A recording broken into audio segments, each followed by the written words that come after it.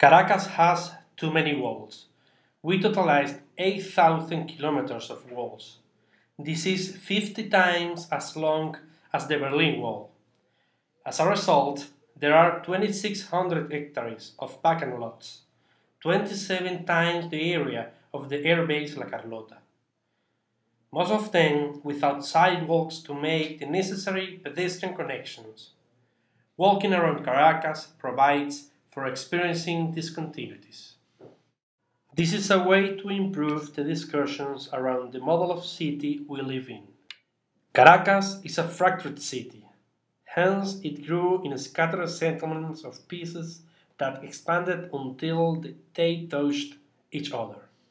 These fractures in the urban tissues are evident in elements such as watercourses, topographic slopes, highways, the wall that separates one typology from the other, and residual spaces around the monofunctional grounds. All these elements contribute to accentuate the separation between the pieces of the city and between human lives as well. Due to traffic jams and connectivity conflicts in the urban grid, citizens in Caracas lose 40 days per year, and this is more dramatic for people who live in slums. Our city has severe problems in productive capacity, human connection, and sustainability. The main objective is to enlarge the chance for walking. It's necessary to incorporate a combination between public spaces and connectivity. For example, develop a simple street linked to a pre-existent as a way to promote the urban transformation of the city. Then, it is important to promote mechanisms that will tear down the walls that separate urban areas. The consequence could be the apparition of the concept of compactness, related to the character of the urban space and the proximity between urban phenomena. For example, housing can be overlapped with productive areas. Another concept to achieve in a model of sustainable city is complexity. This implies the promotion of combined usages that will promote other kinds of mixed conditions, social, economic, etc. Finally, creativity is the result of the two previous concepts. It increases the probability of human connection.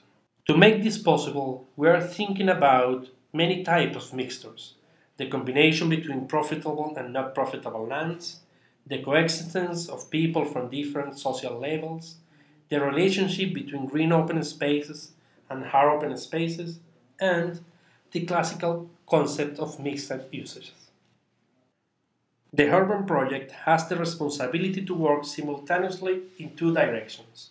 First, the reservation of lands for not profitable uses, like urban facilities, public libraries, community centers, public transport hubs, etc., and especially social housing. Secondly, it is necessary to design policies and strategies that will finance the urban transformation. In socioeconomic sustainability terms, the paradigm around the mixture must include the conception of the social responsibility of the land. The best use is not necessarily the most profitable use. In a country with more than 50% of people living in slums, it's an obligation to think about it.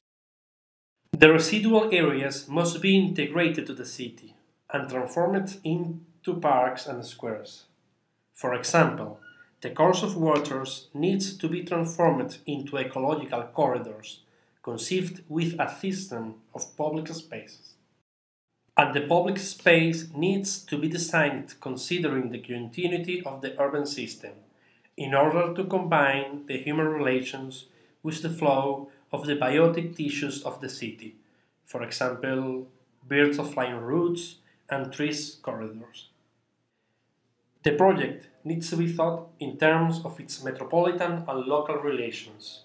La Carlota, for example, could be the most important center of urban facilities in the country. The current airbase and the city paths around it could be the place for powerful institutions linked with knowledge and creativity, such as universities, international headquarters, and technologies industries conceived as green buildings. And all of this should be complemented with socially diverse housing. The connections that promote compactness, complexity, and creativity could generate other types of connections, a virtuous cycle of transformation of the land into a sustainable city.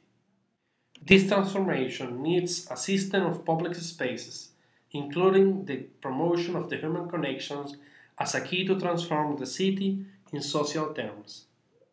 The project in the river, for example, has an impact in the entire valley, including the transformation of the watercourses and the avenues, natural and artificial urban corridor. In Caracas, the transformation of one of the most populated slums in Latin America, Petare, that has a population of more than 600,000 people living without public facilities. It's important to remember that according to the primitive Indian language, Petare means with the face to the river, and the relationship between Petare, the geography, and the city has a big historic relevance. The idea of an environmental corridor at the south of La Carlota could be replicated as an urban space for the encounter between the informal settlement and the rest of the city, including the mixture of usage that we have presented.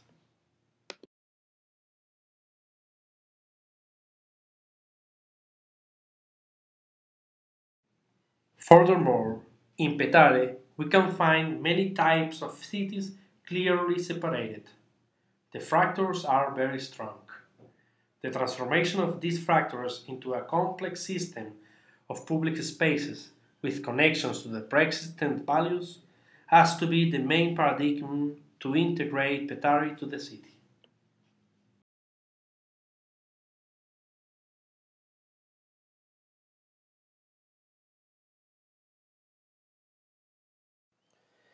It is impossible to work around the mixture if we work only from a monofunctional conception of the space.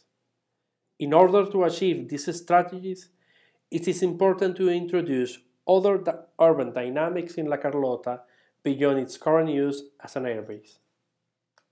Incorporate national and international public facilities. Develop an overlap between profitable and non-profitable programs. Design strategies for financing the urban transformation. Promote a system of public spaces, including the articulation of the pre-existence with new spaces. Study a balance between public and private spaces. Work around new topologies that could be attractive for international headquarters, university, or eco-friendly industries.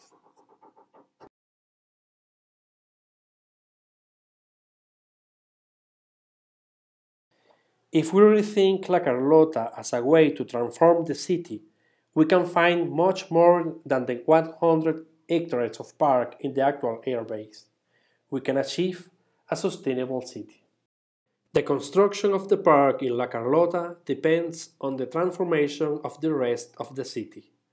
To transform the city, we have to define the model of the city we aim as a society, because without the city, the park may not be sustainable. In short, our most important contribution to La Carlota is that the transformation has to be thought beyond the limits of the airbase, by breaking the wall and use vacant lots around it as possible public space for human connections. We need to believe on the capacity of the city, its human relations, its productivity, as the most important resource to transform itself, including the transformation of the current airbase into a park. In terms of compactness, complexity, and creativity, the transformation of La Carlota and the space around it could be the seed for the transformation of the city in general, and achieving a sustainable model of city.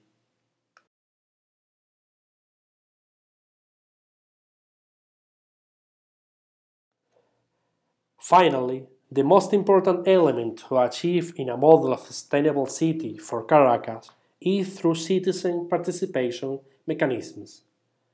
To explain this, we can talk about the concepts of Antanas Mockus, who states that the infrastructure, public spaces, housing, and urban facilities represents the city's hardware, which need to have good designs with a combination of compactness, mixture, and continuity. In Mocus terms, the ideas and concepts of the people who use the city are the city software. Without the citizen participation mechanisms, the transformation of the city, including the construction of a park in La Carlota, is an entelechi.